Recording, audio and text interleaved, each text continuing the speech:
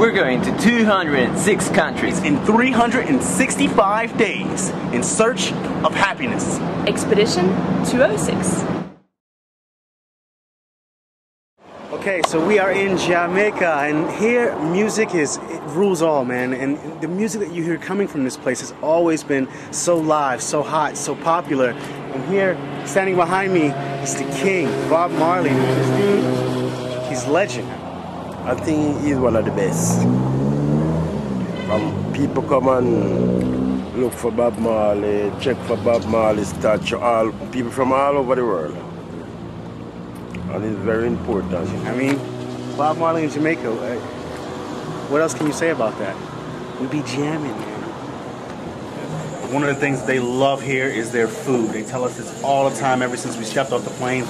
Food. When you eat food, you just lime with with your group. You're eating and you're enjoying yourself. It makes you so happy because the food is so delicious. Jerk pork, roasted fish, roasted yellow yam, sweet potato, breadfruit, or jerk chicken over there. I mean, food on a whole, it just makes you happy. Eating, feeling happy, lime with friends. I mean, what more could you ask for? From that, the food is good, so I'm happy.